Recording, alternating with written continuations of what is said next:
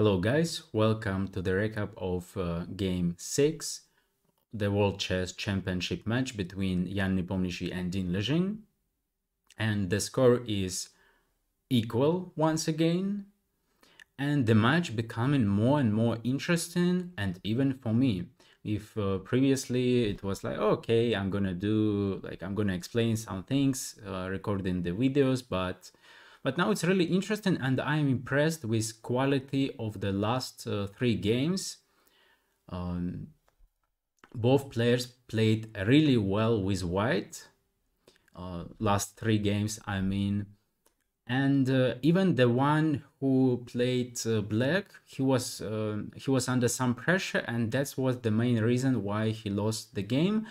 However, especially last 2 games, it's even hard to suggest like what was the critical mistake. It was just like white slowly outplayed black, and that's it.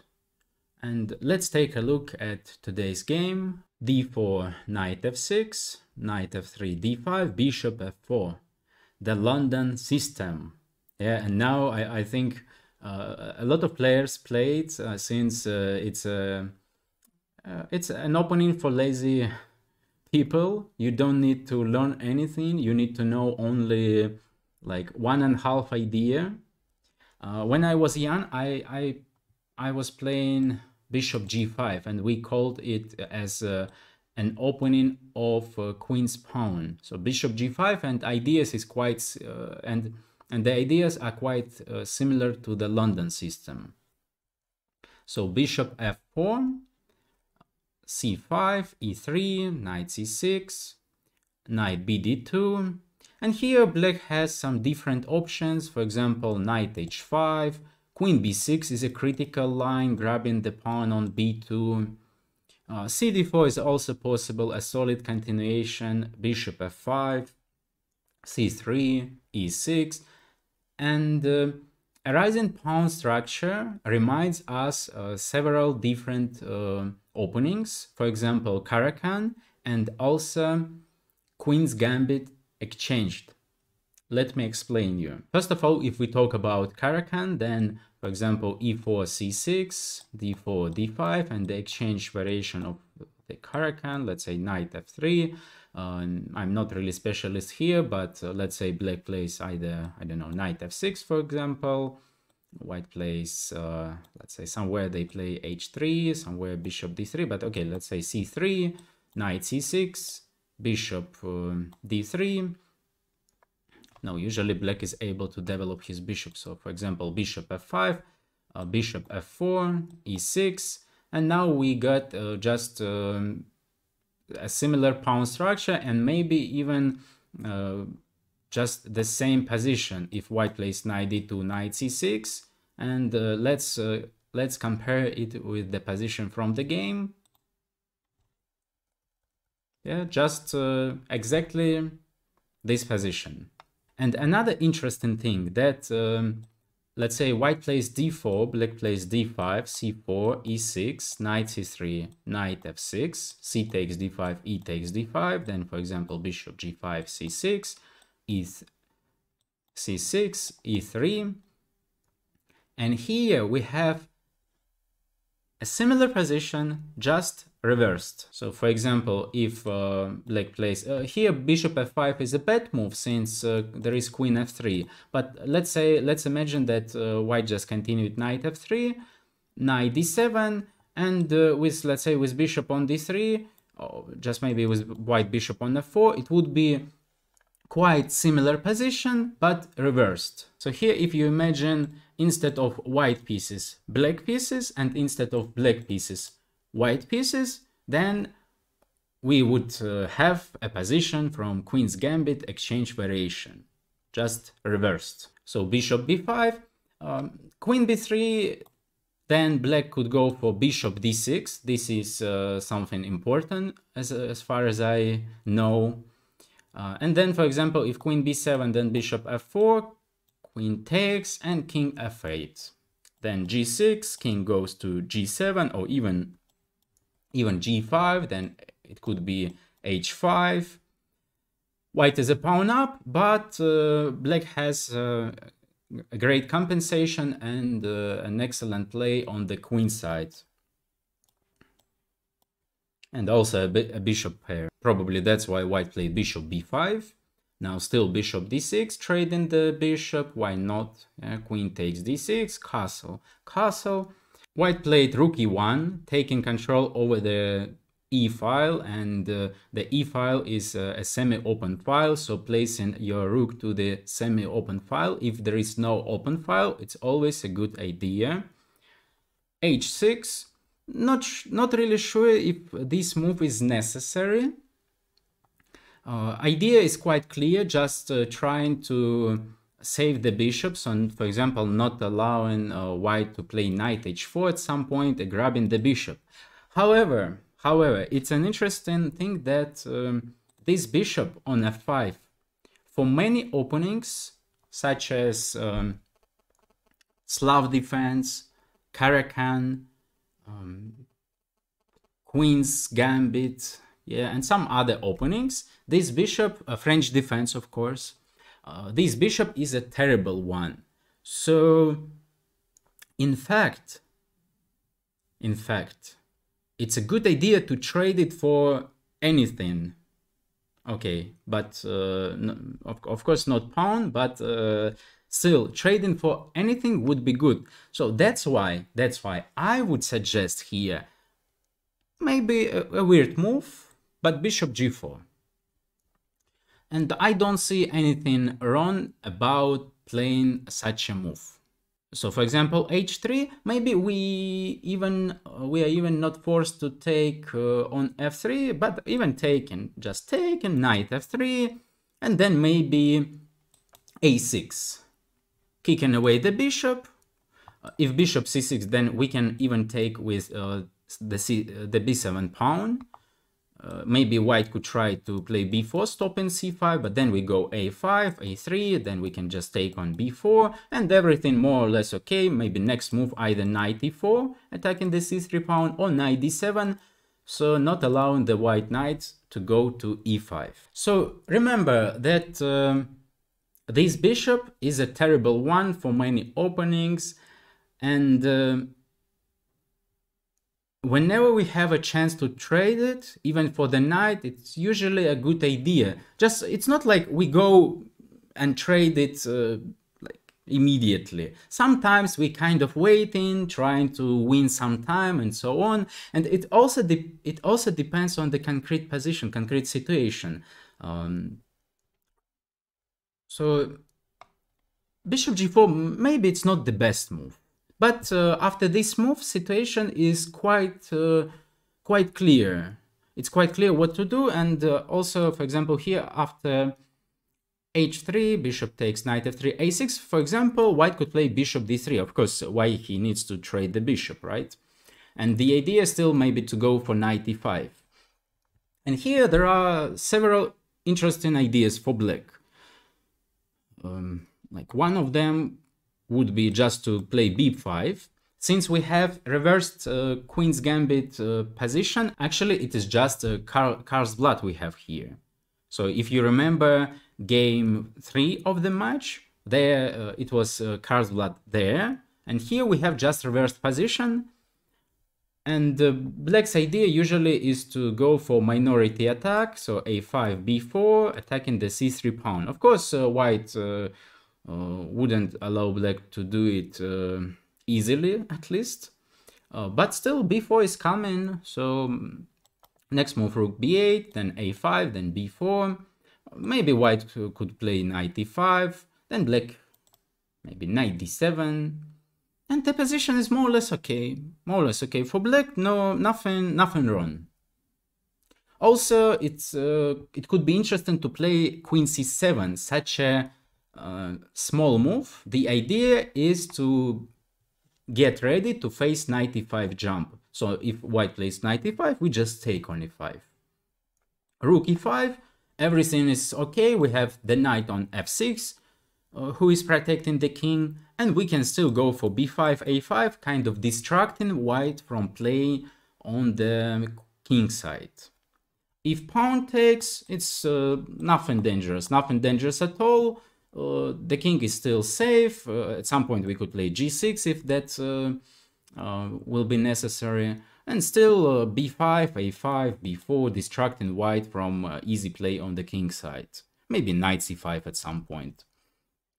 Why do I pay attention to this moment? Since actually after h6, knight e5, at some moment Nepo did like inaccuracy, and he did that inaccuracy since the position was maybe not that obvious what to do. So let's see, knight e7, a4, and here he played a6, bishop f1, and knight d7. Knight d7 is a mistake, I think, a positional mistake, and it was even better to play something like a5, still fixing the pawn structure and not allowing white to play a5 himself. Like one thing you can remember from this video, to learn from this video, then it's about this light squared bishop. It doesn't mean that you need to run to trade it, but something to keep in mind. I would just play here bishop g4, such a stupid move, just getting rid of this bishop, and that's it. Trading one of the knights who gonna occupy the e5 square. So knight d7, queen d7, a5, fixing the pawn structure and securing the c5 square for the knight. So black played queen c7, and now it's like it's too late to apologize. Yeah. So queen f3. Okay, maybe not really necessary move. Maybe white could play knight b3, but it's okay. Queen, rook a3 first, bishop g6, and finally knight b3. Maybe he was kind of like a bit afraid of being in rush with knight b3, since it could be b6, and the knight on b3 is unprotected. So maybe this is the idea of rook a3 move, just to protect the b3 square. Now knight b3, the knight is heading for the c5 square.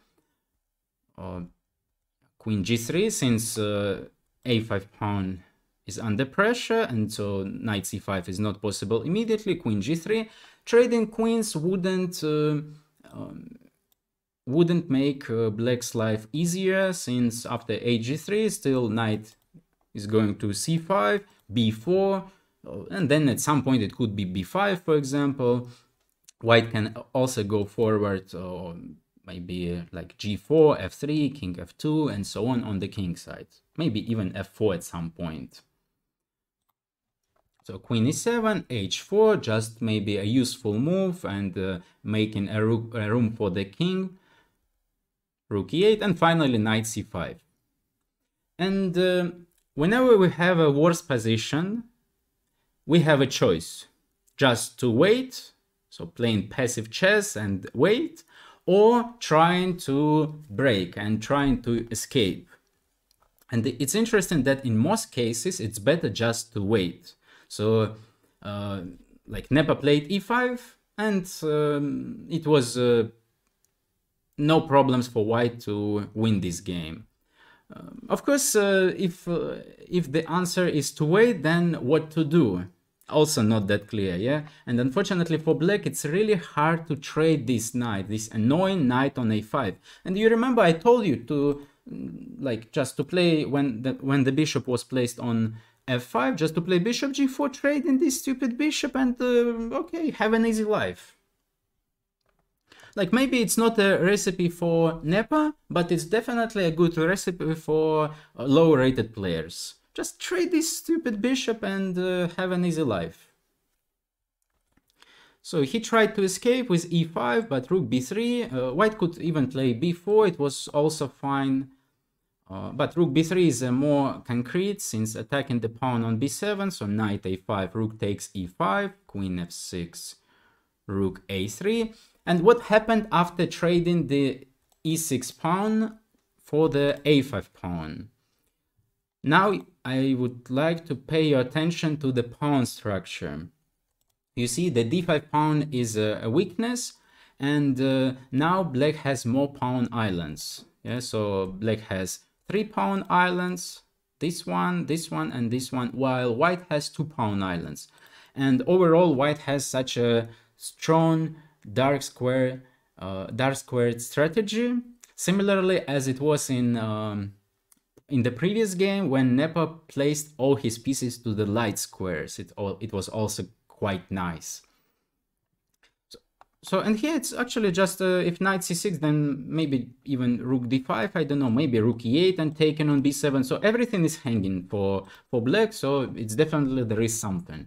So knight c4, bishop c4, d4, h5, and saying hello to this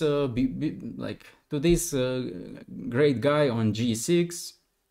So bishop c2, just knight b7, finally grabbing some material. Queen b6, knight d6, the knight on d6 is untouchable, then rook takes e8, rook e5, queen takes e5, queen b2, rook a5, and it's still, white is better in terms of strategy, his pieces are better placed, and also now there is an issue with the black king, yeah? Since, for example, there is a possibility of knight takes f7 followed by queen d5 check. There is possibility of just playing queen e7. Also, there are some mating ideas around the king, yeah? For example, knight e8, attacking the pawn on g7. That's why black play king h7, removing the king. But rook c5, queen c1 check, king h2, f6, queen g3, and overall you see what is black's problem. Black has a lot of problems. It is pawn structure, it is that the c4 pawn is weak, the a6 pawn is also kind of weak. Another big problem is the black king, who is actually quite weak. And so black has a lot of weaknesses and it's hard to protect everything. The rest is matter of technique, yeah, as we used to say. a5, knight takes, a4, knight e3. Of course, this pawn is only black's chance. However, the king is pretty bad. So, for example, there is a threat of rook c7. Knight e3 was a nice move in terms of preventing queen g5 possibility. Yeah, so rook c7, queen g5. So bishop b1. Okay, now rook c7, rook g8, knight d5 threatening, knight takes f6. So king h8, rook a7.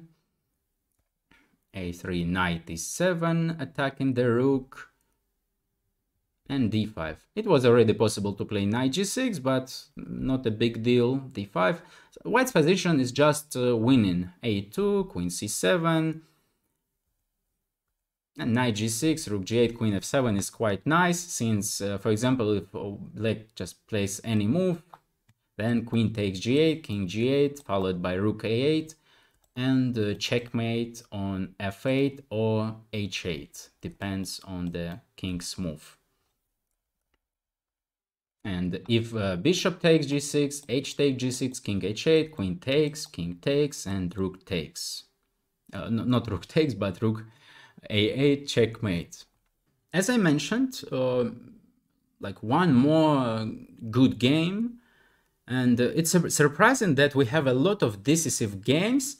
4 games out of 6 in this match, so it's even seems that it was a good idea by Carlsen not to play this match, since we finally have some exciting chess, even though we know that Carlsen is still the boss of chess, but the match is exciting and the players play really well, especially with white.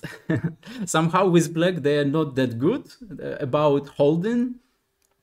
But once again, you see just like it's some small inaccuracies and then there are some problems. It was similar in the previous game, and in game 4 it was also black was under some pressure, and in the end he did a mistake. So it's like really good play by white in this match, starting from round 4.